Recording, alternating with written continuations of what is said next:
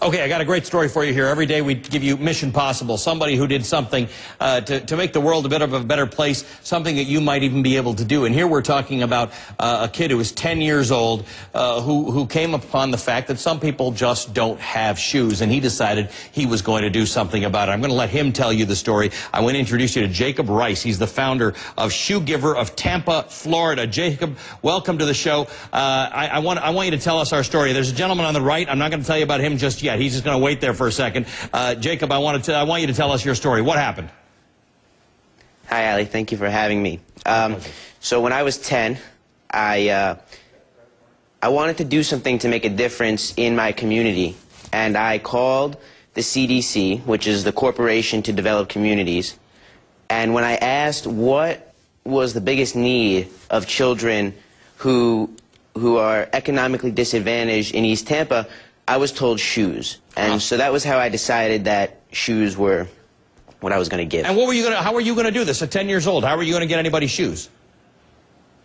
Well, my initial idea was to call big companies, big shoe companies, sneaker companies, and ask them if they would donate shoes to my cause so that I could get these kids brand new shoes. All right, now you're the ripe old age of 14? Yes, sir. All right. And then the guy on the right of the screen here is Wayne Elsey. He is the founder and CEO of Soles4Souls, joining us from Nashville. Wayne is a veteran of the shoe industry, the footwear industry. He's been in it for a long time. Wayne, how did you and Jacob get together? You know, we connected. I saw what he was doing down there, and I said, wow, that's really cool. So I picked up the phone, and I called him, and I said, you know, what can we do together? You know, I really want to stand behind you and your cause because, you know, he's the future. You know, a 14-year-old guy doing what he's doing is pretty awesome. And I said, you know what, I want to tag my name to him. You got some. You sort of have been doing something similar. You were in the footwear industry, and you, over the years, when you saw I guess it started with the tsunamis in Asia. That's right, absolutely. You know, I was sitting on the couch, matter of fact, watching your newscast during the Asian tsunami, and I saw this single shoe float up the day after Christmas, and I said, you know what, you're a fool if you don't do something about this. So I started collecting shoes. Thought we were going to collect a couple thousand, literally a couple 100,000 pair later, we sent to the tsunami, and it's really catapulted since there. You know, right now, there's still 300 million children around the world that don't have a pair of shoes, and we give away a pair of shoes every 7 seconds all around the world. Jacob, now what did you guys do together?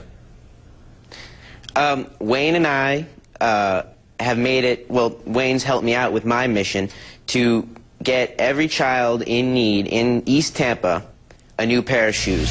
So Wayne, when I need new shoes, I'll call Wayne, I'll call Soles4Souls, and Soles4Souls helps me to get whoever I've measured, because I measure kids' feet, whoever I've measured a new pair of shoes. And that's how Wayne and I work together. This big business about measuring is interesting, Wayne, because when you were involved, I guess it was in getting shoes to kids in Katrina, that was one of the things that you realized, that people were taking whatever shoes they could if they couldn't afford shoes and didn't even have shoes that fit them. Yeah, absolutely. You know, there was one instance, a kid wore a size 10, he had on a size 6. And the other difference in size was a piece of duct tape that his mom and dad did. And, you know, this is right here in America. You know, there's a natural disaster happening in people's life right here in America. That's why I've made the motto that we're going to change the world one pair at a time. Whether it's one pair or whether it's a huge natural disaster, we're going to make a difference in people's life with the gift of shoes. Now, Wayne, you've been in the industry for a long time. You've almost sort of retired from the industry. Now this is what you do. You get people shoes. Jacob, again, at the ripe old age of 14, I assume you're still in school and you have schoolwork to do. So how do you manage doing all of this and going to school? I am in school, and for me, it's really been all about finding a balance to get whatever I need to get done for Shoe Giver of Tampa, my organization, and also maintain good grades in school.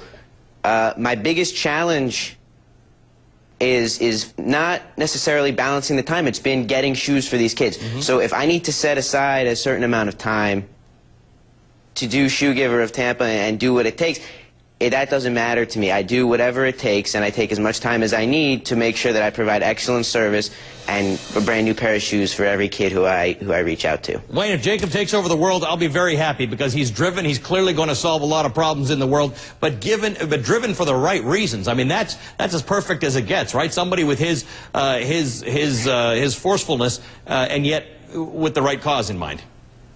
Absolutely. You know what? I hope Jacob can be the next CEO of Soles4Souls because, you know, I'm not 14, I'm 45. So, you know, I want him to continue his education. I want him to continue with his huge heart to make a difference because that's what it's all about. All right, this was a double for us. This was a twofer to get both of you guys on Mission Possible. Jacob, what an inspiration to kids your age, kids who are 10 years old, who are watching or whose parents are watching and saying, what can I do to make a difference? You just took something simple and something small and you did that. Wayne, thank you for identifying what he did and making that into a reality, scaling it up so that you can both make a big difference. We're really proud to know both of you. Thanks very much. Thank you. Thank you, Ali.